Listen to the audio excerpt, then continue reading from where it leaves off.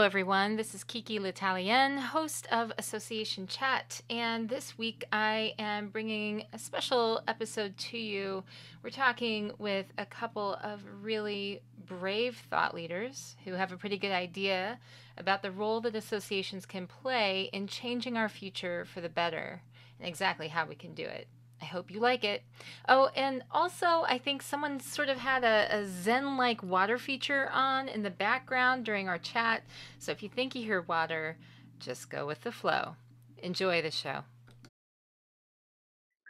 So welcome to this week's Association Chat, which is your weekly online discussion for the association community where we warm ourselves by the virtual fire with the topics of the day, welcoming thought leaders and trailblazers alike to join up in this online home for the community. I'm your host, Kiki L'Italienne, CEO of Amplified Growth Digital Marketing and host of this weekly chat that's been around since 2009 on Twitter, Blab, and now Huzzah or Huzzah. I prefer to say Huzzah because it sounds more celebratory.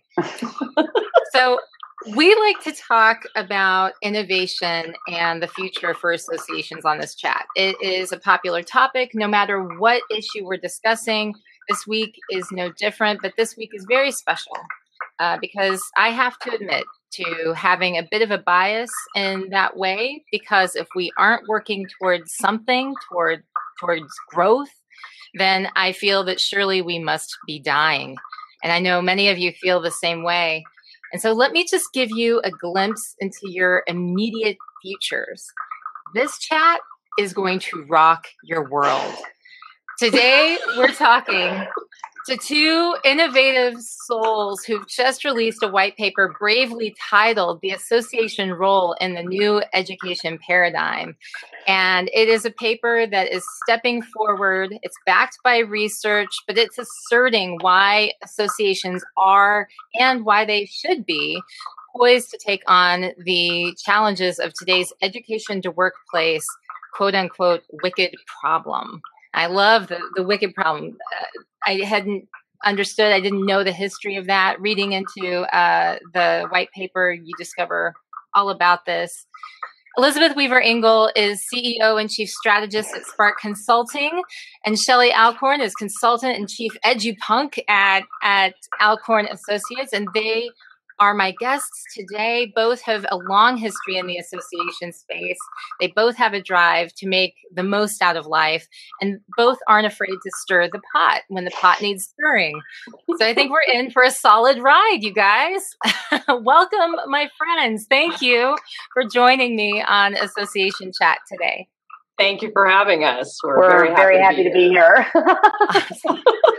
So I just have to ask, I mean, just to kick this off, why this topic? Both of you are very, very smart. You've written about a lot of things in the past, but why did you decide to take on this topic, and why now? Elizabeth, you want to take that, or should I? Sure, I can start us off. So several years ago, Shelley did a regular series, a vodcast series called Association Forecast, where she would gather a handful of people together, give them an interesting topic to talk about, record the whole thing through Google Hangouts, and then post it. And in the late fall of 2012, just as I was launching Spark Consulting, the McKinsey Center for Government came out with a report called Education to Employment, Designing a System that Works.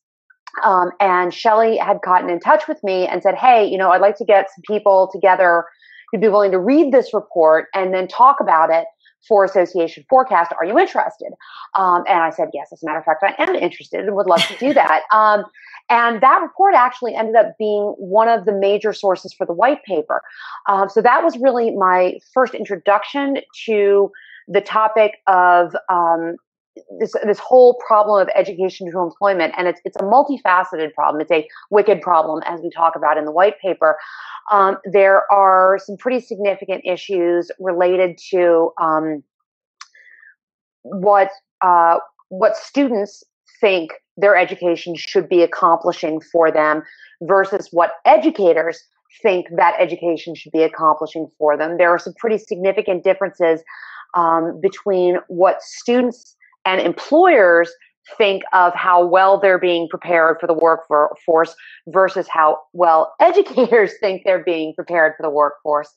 And while there is pretty good alignment around the kinds of skills that everyone thinks people need to have in order to be employable, there's a significant disagreement between students and employers as to how well they're prepared with those skills. So, this again is a problem that has many angles. We've got an issue of a skills gap. We've got an issue of a disagreement about what the fundamental purpose of getting a degree is. We've got disagreement about how well education is doing at preparing students and young people for careers, for the work world. And so in early January of 2013, we had a really interesting conversation about this topic in this report. And that kind of put the topic in the back of my mind as something I might want to take on in a more organized way at some point. So, I do this series of white papers. This New Education Paradigm white paper is actually the eighth, as in, number eight, eighth white paper in the series. And when it comes to actually taking on a particular topic, I have a running list of stuff that I'm interested in, and I wait for the right moment and the right collaborator to appear. I knew, going back the whole way to the Association Forecast podcast about the McKinsey report, that I was definitely going to want to work with Shelley on this. And she and I started chatting at the end of 2015 about whether this might be the right time to do this. And we both realized that it was. And so it became the eighth Spark Collaborative White Paper. Wow. Yeah, I've always had a deep interest in education. I think due to personal history and exposure to higher ed in certain ways, and then exposure to what I see as very compelling educational options that associations provide. I think we've been seeing a breakdown in systems over time. And to my mind, associations have so much power, and they have so much capability and so much capacity and such huge bodies of knowledge that right now we're very much at a crisis point with this education to employment system. I started researching it in 2012 and have just done a ton of research since then. And all indicators are, number one, there's a big problem. Number two, venture capitalists know there's a big problem, and they're moving into the adult education space by leaps and bounds. Yes. And number three, associations seem to not be engaged in the conversation at the level I think they should be. So as for timing right now seems like the perfect opportunity to really highlight this and hopefully get some actionable information into the hands of the people who can make a difference and help people. Well, and what I love about this is that I know absolutely that what you're saying is true. Just the last American Society of Association Executives annual meeting, we were all there, and you released your white paper, and yep. I had ended up I was invited to this interesting discussion that ended up being pretty much along the same lines, the same kind of topic that you're discussing with us today.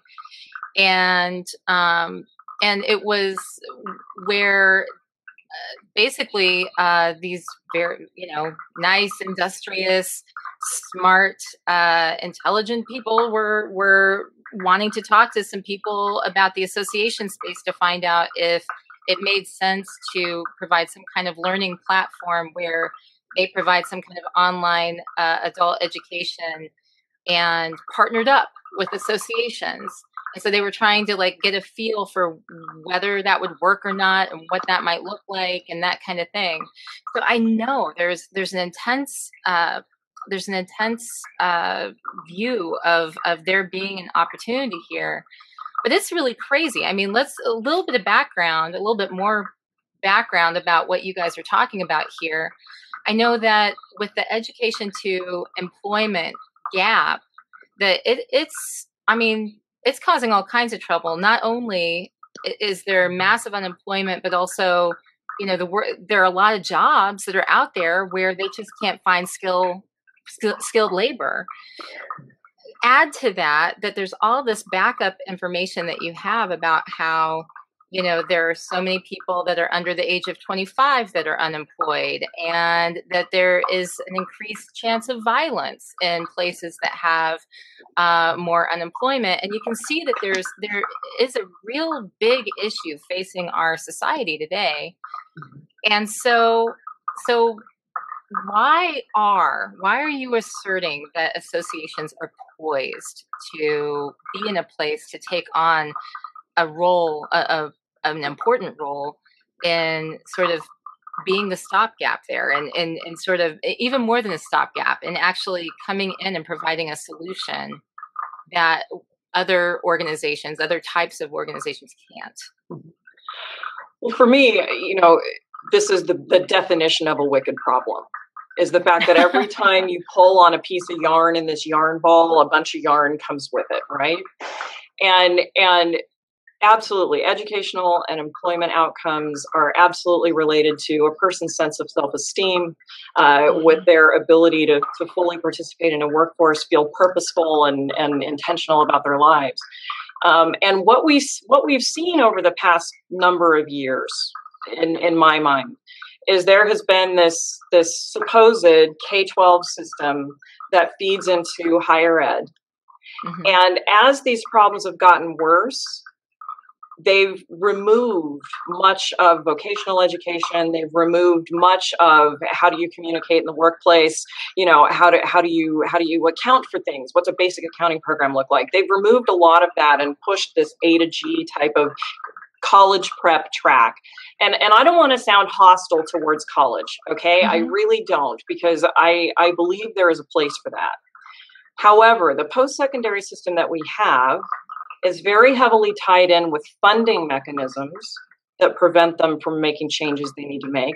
They're very tied in with tenure track, with arguments over departmental control over curriculum. Mm-hmm. They're struggling with the fact that some careers appear and then disappear before you can even get a curriculum developed, devised, implemented, marketed, signed students up for, and all that other good stuff. And so we're dealing with a legacy system that has a lot of stuff in it that is preventing it from the nimble way it needs to engage with a new thing. They're also doing a lot of talking right now. I just read another huge article yesterday about micro-credentialing and nano-credentialing, and how colleges are trying to move away a little bit from the degree track and trying to embrace these things. And so a couple of things. Number one, we've been considered the Wild West, so we haven't been asked to sit at the table, because you guys are just a bunch of volunteers. You get around for lunches and you talk about your workforce, right? And there's no recognition that we actually have credentialing, certification. Not only do we have experience with it, but we are going to be much faster at putting micro-credentialing and nano-credentialing into place, because we've already built that muscle. Yeah. And as slow as they think associations are, we're not hampered with this legacy funding stuff. We can build programs and launch them and get them out there. And if we did it in a more organized way, in a more collective way, in a more platform-centered way, I think we would get a lot more attention for it. But quite frankly, we're not nearly as slow as people think we are. And I think we look down on ourselves. We've looked down on ourselves like, oh, we're not really educators. Well, yeah, you are, actually. The definition of education was established a long time ago. We are educators. And not only are we educators, but we've got the muscle, we've got the skill, and we've got a need. And I think we can fill it. And I think, one of the things that's interesting about associations is that, and we talk about this in the white paper, is that we're already intimately involved with the professions and industries that we serve. We have connections. Most individual membership professional associations have student membership. We've gotten in with the people who are coming up into these professions. We've gotten in with the universities that in theory are supposed to be trying to help people get into these professions. We've gotten in directly with the employers in our space. We have existing relationships with them that we can very easily use to go to them and say, hey, What's going on in your world? What are you finding with new graduates or with people who are changing careers, who are coming into this profession or industry? Where are they strong? Where are they weak? What do they need help with? As you look at careers in this field in the next 5 to 10 years, how are they going to be shifting? What is our workforce planning looking like for this industry, for this profession? Universities don't have those connections. We do. We already have them. We're already tight with all those people. We already have relationships there. And we probably don't use those as well as we could. But that's just a matter of a little bit more focus. It's not like we have to build something that doesn't exist. The other side of this is the whole issue of the non-traditional student. We've only ever had non-traditional students. There are no associations that have classrooms and faculty and 4-year degrees and buildings. And we don't have any of that stuff. We only operate with non-traditional students, people who aren't, 18 to 25, full-time students, blah, blah. But those are not the majority of our people. And we only operate in non-traditional settings. So we're far more comfortable with both of those. It's not, again, universities are trying to move in that direction, but that's not the way they're set up. I mean, I remember when I was in graduate school and I was doing an academic program, not an MBA, but we were not actually allowed to be part-time students. If you wanted to be in this academic graduate program, you were required to be a full-time student. And that meant that, those of us who were graduate students generally were not being supported by our parents, who, we might need to actually earn some money to live. That meant that the only way we could do that was with evening and weekend jobs, which meant, waiting tables or retail or things like that. It's pretty hard to support yourself doing that and doing your graduate work. But again, there was just no comprehension that graduate students pretty much have to be non-traditional students, for the majority of us. And associations, we don't have to learn any of that stuff. We already know all of it. Yeah. Yeah. One other thing, I wanted to give a shout out to the two folks who helped us write the paper, Tracy, for one, and Polly for the next, because Tracy did a wonderful piece breaking down this micro-credentialing and sort of what this new badging looks like, which was fabulous. And Polly got to highlight the fact that the ASAE Foundation is doing the first study that I'm aware of. I mean, believe me, I've been just pounding the pavement trying to find information on this, but try to quantify what our impact is on workforce development and really do an organized actual study. So kudos to the ASAE Foundation for doing this, because this will help our position, we believe, to have the first, evidence-based stats and statistics to support what we know as people, as professionals, and actually get it out there on paper. So kudos to you guys. Well, and I think that with them doing this additional research, and then with the paper that you put together, I'm hoping with conversations like this one that associations are going to see those opportunities where, they may be questioning whether or not their online professional education is something that they should be investing in right now. And they should be, they could be asking themselves questions about whether or not they should be pursuing that and what that looks like. And so thinking about that sort of mindset and where they are and where you see the industry going, what about the association executive that's persuaded by your arguments and they want to do something about it? Where should they start? Oh, great questions. And in the paper, we sort of lay it out as to specific steps they can take. But the first key to anything is admitting that you have a problem. It's like, oh, wow, look, it's like there is an incredible societal problem that associations can do something about. And it really takes, number one, owning the fact that you can do something about it. That this is not unsolvable. It will be a crisis in 5 years if we do nothing. It's a crisis already, but it's going to be immeasurably worse if we don't. So number one, own it for yourself. Number two, adopt a more global perspective. This is a round world, and I know we have a real United States emphasis, but quite frankly, our pools have been shrinking while global population has doubled.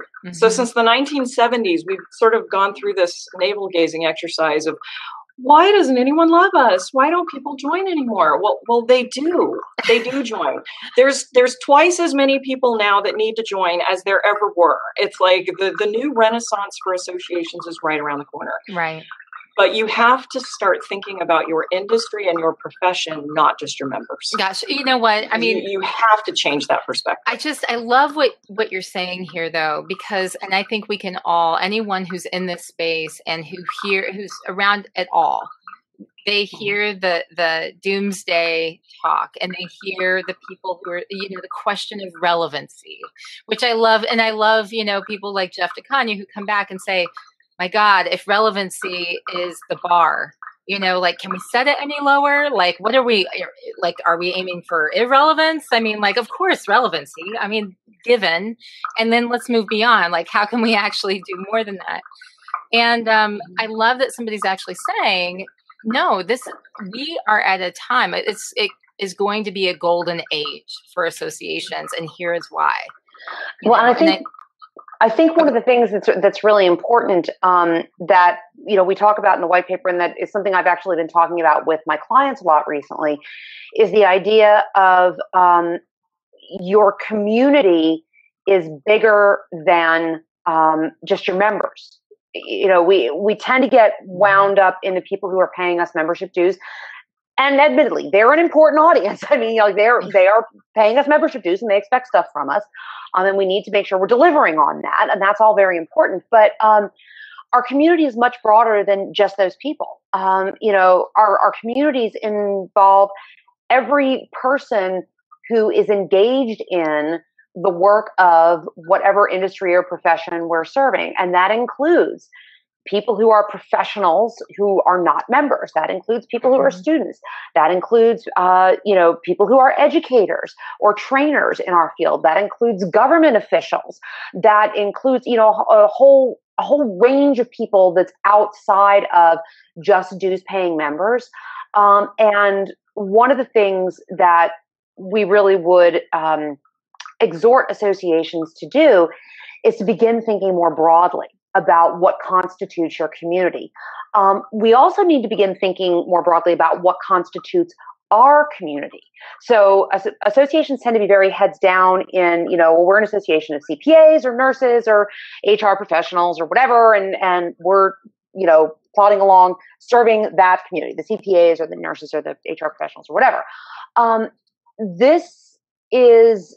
There's a tremendous opportunity here to work more as an industry on the kinds of things that we can provide. And rather than saying, the CPA associations have education for CPAs and people who might want to be CPAs, and the nursing associations have education for people who are nurses or might want to be nurses, we say we are the association industry. We represent every profession, every industry, every career that's out there, and we have education for all of them together as an industry.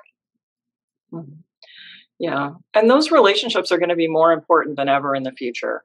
I mean, we haven't been good at collaborating on our own verticals, within our industries, whether it's dental assistants to hygienists to dentists, we haven't been collaborating on verticals.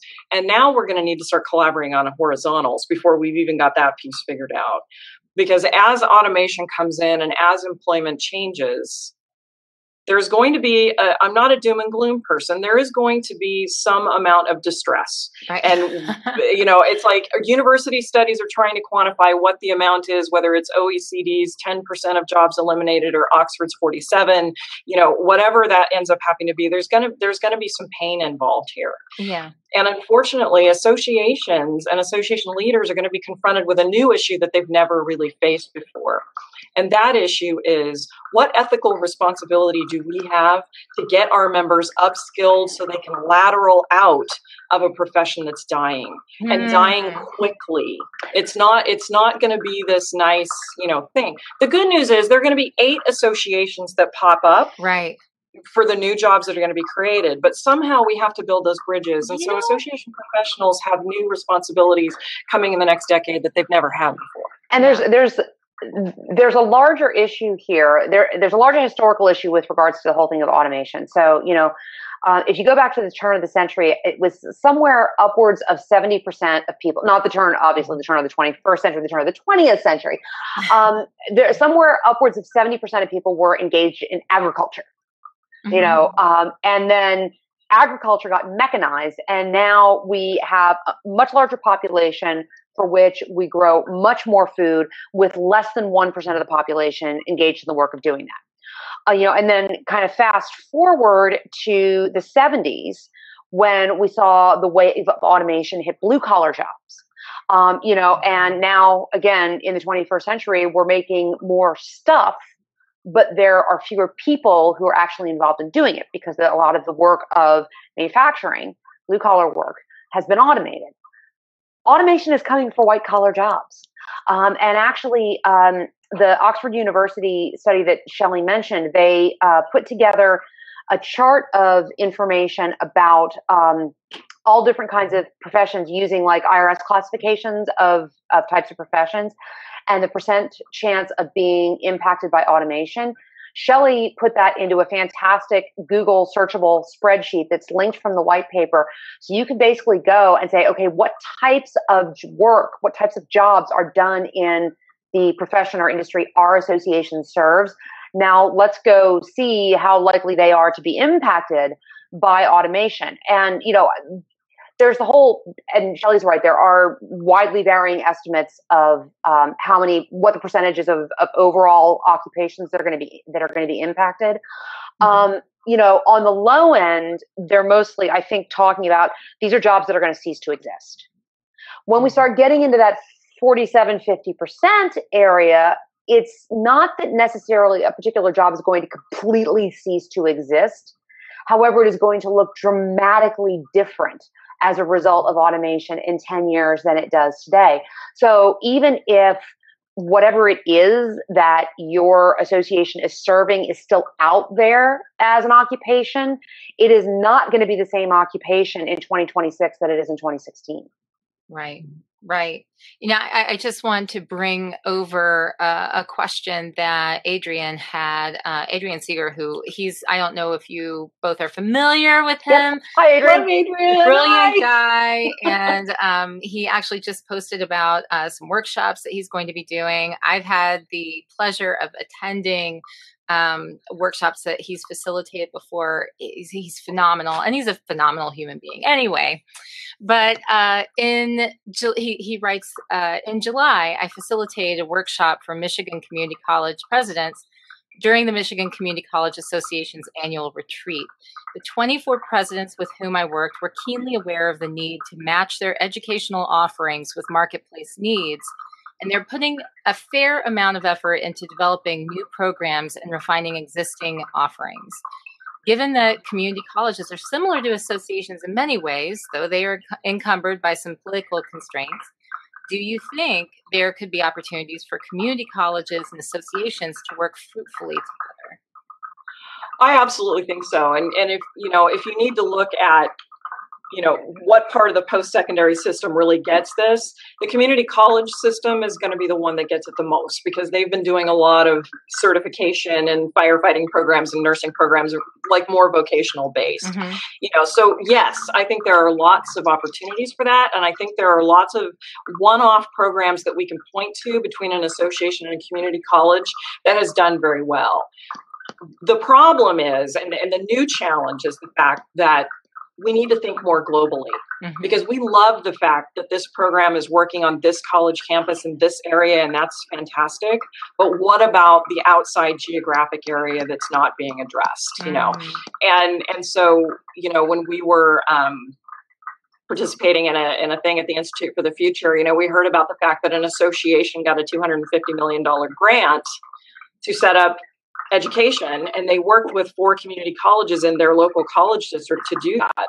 And my whole thing was, the association got $250 million, and then they just gave it to 4 people in their area. Like, why in the world did they not invest that in challenging, global virtual education? Now, yes, I know certain things like, if you're working on a car, you can't virtually work on it yet, although that's coming. But, physics labs, I get it. There's an economies of scale sometimes with the equipment that you have to learn how to use that needs to be in a local area. But I don't think we've thought large enough about what does that access really mean? And can a lot of that be provided online, and then just go to work on that particular thing for a limited amount of time in an intensive week versus this whole semester system thing. So, yes, I think there are, if we're thinking creatively and if we're seen as players at the table. Can I be? Go ahead. Well, I was just going to say, and one of the points that we make in the white paper is that this is a global problem. Yes. Hi, Katie. I love that. So one of the points that we make is that this is a global problem, and which means not only far beyond the footprint of a community college system or a state university system or the U.S. education system. This is something that is worldwide, and in fact, it is a much more serious problem in a lot of places outside the U.S. than it is here, which is an interesting perspective for us all to think about, because, of course, there's been an enormous amount of reporting in the news media, particularly since, the 2007-2008 economic crash about, what's going on with millennials and the workforce and student debt here in the U.S. We have a problem here.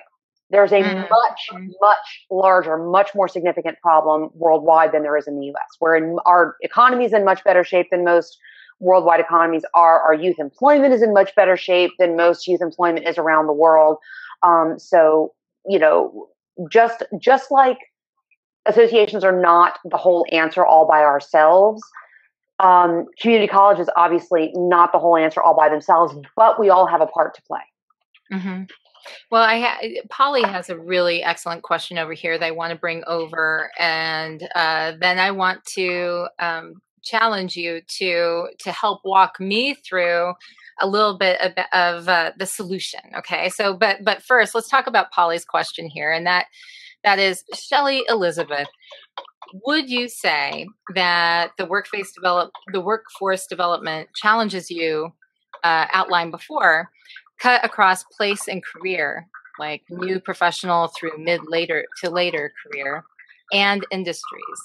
Thinking about the Mellon grant that the American Historical Association sought to retrain the excess history PhDs produced recently to retrain them for other careers. So sorry if I butchered relaying that to you, but you get it. You get the question, hopefully. So what say you? Yes, actually, this is something that cuts across your whole span of profession. And one of the things that we talk about in the white paper is the need for associations to work with employers in our fields on this idea of what's a career path in this industry, or not even a career path. What are the options in this industry? How can you get in? Does it really require a 4-year degree or a master's degree or a PhD? One of the things that we talk about that Shelley is really great at pointing out is this whole idea of using a degree as a proxy, because we don't have good ways of judging competency based on particular skills. So we say, well, it's too hard, or we don't know how to do it, or whatever. And so rather than trying to actually figure out alternate ways of proving competency, which is one of the things that Tracy Petrillo had written about for us, the whole issue of competency-based education and competency-based measurement of education. Instead of trying to figure all that out, we're just going to say, well, you have to have a 4-year degree, and that's our proxy qualification. And then what we have is an enormous amount of people with 4-year degrees where it's required to get into whatever job that is, where the job totally does not require a 4-year degree in any way, shape, or form to do the job. And so, we've got a problem right from the start, right from where people are coming into these professions. And then sort of as you go along, what are the ways for you to advance? What are the options? What are the directions that you can go? How can you continue to build and develop the skills that you need to move in those ways? What are good off ramps for that profession that could take you into other places? And one of the things that Polly identified, and this is actually something that the American Association for the Advancement of Science, AAAS, writes about a lot, is we have a glut of PhDs at this point in most fields. And so what do we do with those people? Because now you've gotten to the point that, well, you have a PhD, you're overqualified for anything that you might want to do in sort of a more entry-level way. So what are career alternatives for people if, you're not going to be able to become a full-time tenure track university professor, or you're not going to be able to secure a position, a full-time position in a research lab, or whatever it was that you anticipated you were going to do when you started that graduate program? And I think we have a real misconception, and it's a misconception that we have because this is the system we have, right? Like, we're born into a system and the system tells us a story. And then we get to the end of it and we think, God, was that? And we accept the story because other people smarter than us created the story. But really, with Generation X and the studies that have come out of University of Michigan, my age group, white hair and all, is all three of us actually, is the first generation to really embrace this idea of lifelong learning. And I think when we look at the amount of information, we're now taking in on a daily basis more information than a person in the 15th century would bring in a year. So if you look at how we've changed, lifelong learning is the norm. The idea that you can go to 12 years of elementary school and then, figure out what, and then you have this 4-year degree and then you're that until you're dead. Like that worked when we died at 45, but we may be in the workforce until we're 70 now. So let's not discount liberal arts. I love history. I love, psychology. I love, humanities and all these other things. I don't think it's an either or proposition. I think you can gain useful skills and competencies that you can use in the workplace. And then you can go deep and create a career based on, 15th century manuscripts if you want to. Right. But you have to get the job to be able to afford to go deep on 15th century humanities. So let's stabilize everybody so that everybody's economically safe and they're able to eat and they have roofs. And then let's not stop. Let's go as deep as we can, but let's not do this either or thing. It is a and both thing. But we need to be able to accept that. Okay. So yes, and raw, and okay.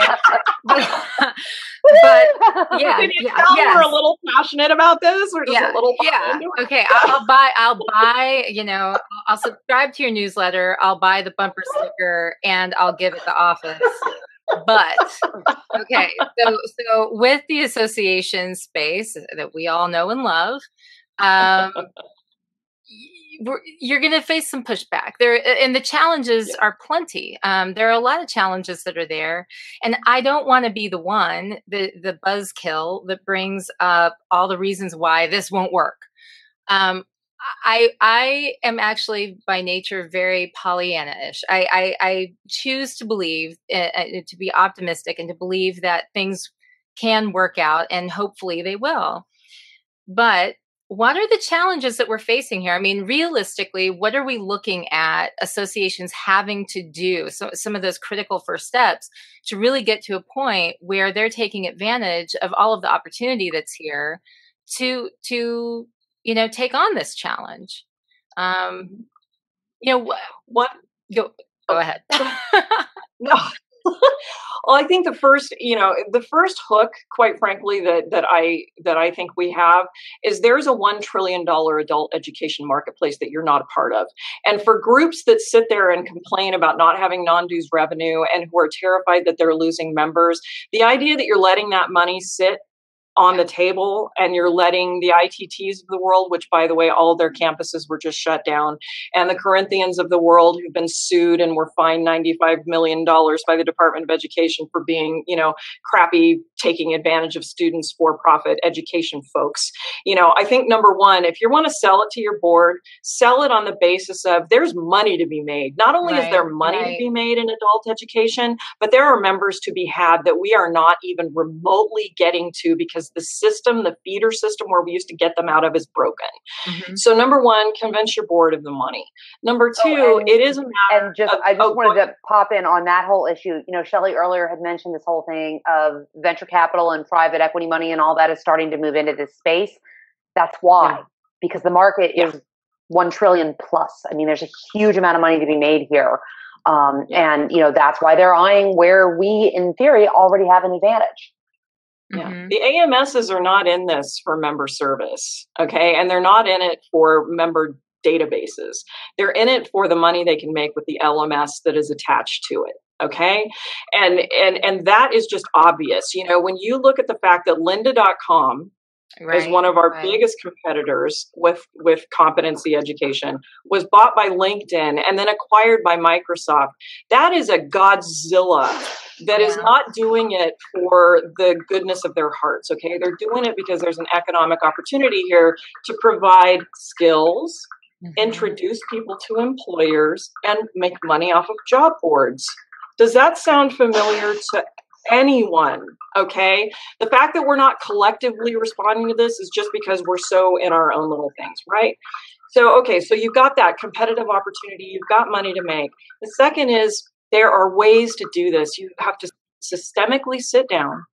You have to define the competencies that are actually required in your career, not the degree, but the competencies that are required. You need to build the career pathway. And then you have to upskill your volunteer content providers. You can't just let such and such member who served on the board do that workshop at the conference because hallelujah, they earned it, right? Thank you. We need to professionalize our train the trainer program so that our members and volunteers see themselves as educators, not just getting another ribbon on the badge, right? And I think if we could do just those things, that's it. Recognize the financial opportunity, build a competency track, and then professionalize your train the trainers. Even that will start making inroads, and the rest of it will come as you get moving. But it's not going to be impossible to do, and you already do it. You just need to do what you do better. Elizabeth, what do you think? The other thing that we talk about is this whole idea of building alliances, and so we do need to start thinking of ourselves broadly as the association industry, and stop doing this as the CPAs serve the CPAs and the nurses serve the nurses and the HR people serve the HR people, and everybody goes about their business. We need to start thinking about this in a more holistic way, because when you look at the white paper is extensively cited. We've got a huge bibliography, and there's all this stuff there. I mean, this is like Department of Labor is involved in this, and major research institutes at major universities and all that kind of thing. If we want to have a seat at that table, we can't just come walking in as some little association that serves one little slice of one little profession, because the Department of Labor, and I'm going to use these as an example because our case studies, we talk about what the Ohio Society of CPAs and the Maryland Society of CPAs are up to, and they're doing great work. Which is awesome, by the way. They're doing great stuff.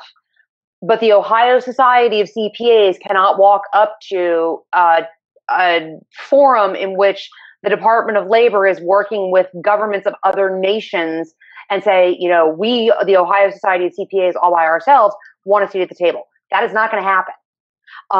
We have to come together as an industry, and that's a piece of this alliance building, but it's also alliance building with the employers, with universities, with government agencies on the state level, on the federal level, on the international level. We have to start seeing ourselves as part of a web of actors who all need to come together to address this problem, because no one node on that web can fix this. We all have a part to play, but the only way we're going to be able to do it effectively is to work together. Yeah. Wow. Yeah. Stumped on that one, guys. I don't know what the answer is. Hello, ASAE. Yeah, exactly. Do we really speak for associations or not? Let me just throw that on the table, everybody. Yeah. Let's go. Let's go.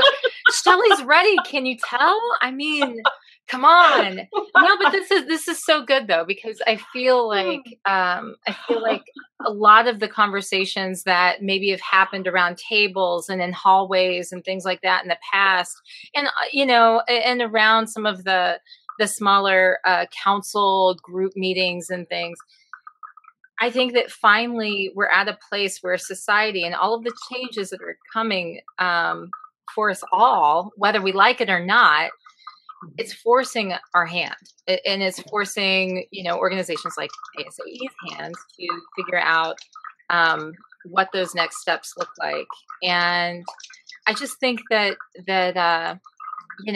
there is so much opportunity, and it looks like such a beautiful thing that's about to happen. And we're right here on the precipice. We're right here getting ready to see it all take off. But how exactly is it going to happen? How are those pieces going to finally connect? And so I guess we're at 2:50 Eastern time. So I want to ask you, what's the one most important thing that you think associations should take away from this research that you've done? Elizabeth, you go, and then I'll back clean up on that. Do something. Yeah, do something. Seriously, because and Shelley talked about this earlier, is we tend to downplay our own impact.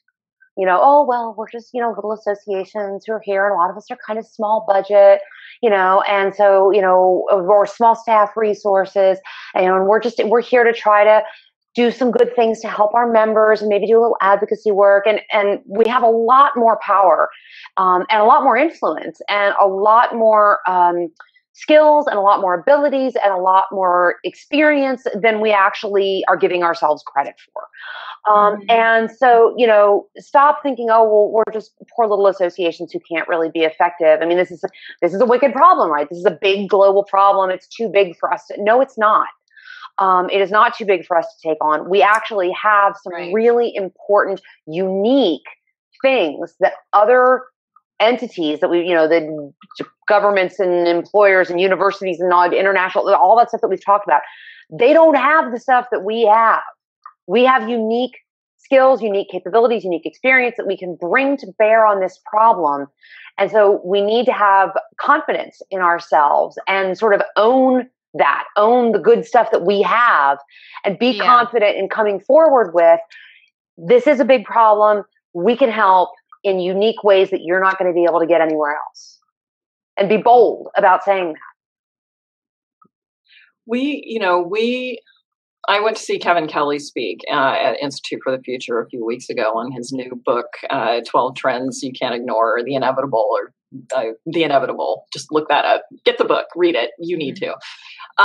But what he said was, it'll be funny in 100 years when people look back at where we were standing. We are standing on the precipice of the most consequential change that we have faced since we invented fire and we invented the wheel. And we are the people right here, right now, who are having to make decisions about who gets left behind, who gets invited on the ride, and what is this new society going to look like?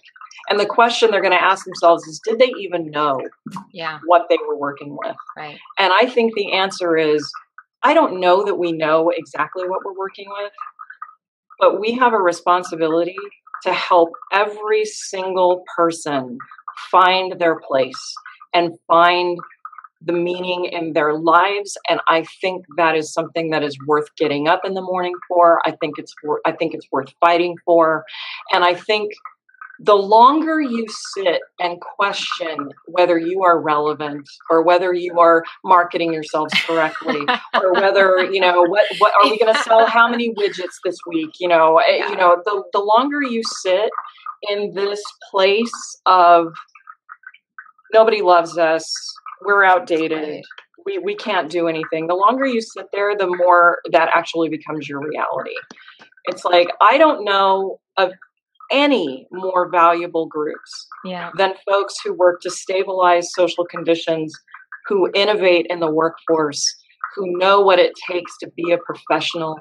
I don't know of any other group that has more worth than we do. And at the end of the day, if you have a member who says they helped me get a job, find a job, and get a better job, I don't know what kind of membership loyalty you want beyond that. Stop questioning your value. Stop. You're awesome. You're wonderful. We are here to make change. So let's do it. And we're standing on the edge of something we can't even imagine. Yeah. We got to get busy and start imagining it. You know what? I mean, could it end on any better of a note, you guys? So this is actually, I love this, because this is a call to action for all of us, because I feel like whether or not we have anything independently to do with what our association is doing with education toward the workforce, we all, I think, at this point in our lives, and at this point in time, at this point in our society's, progress, we all have an important role to play to figure out how we can independently, and proactively go about doing the very best that we can to apply the knowledge that we have to solving some of these problems and helping to move things forward. Because the truth is that everything that Shelley just said, everything that Elizabeth, what they're talking about today, is absolutely correct. And you're right. In a lot of ways, it is time for all of us to be shaken up and to say that where we are standing right now, we don't have the luxury of treading water.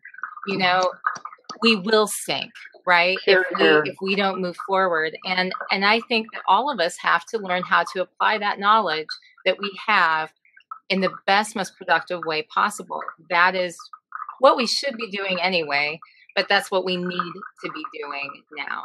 Well, I tend to like to express that same idea in a slightly different way, which is the idea that we have an enormous opportunity that's right in front of us, and all we have to do is open our hands and take it. Yeah. It's the same idea. It's just a little bit more positive framing. And I like operating from a place of being positive and looking forward with hope and anticipation, and energy and excitement about what we can do, rather than being afraid of what's going to happen if we don't. Afraid of what's going to focus on. There's this huge opportunity. It's right there. All you got to do is take it. I love it. Well, thanks for joining us for this week's association chat. Thanks for having us. Thank you so much, because your time, your expertise is very valuable for me and for everybody here, for everyone who's watching live, and for everyone who listens later. We appreciate it.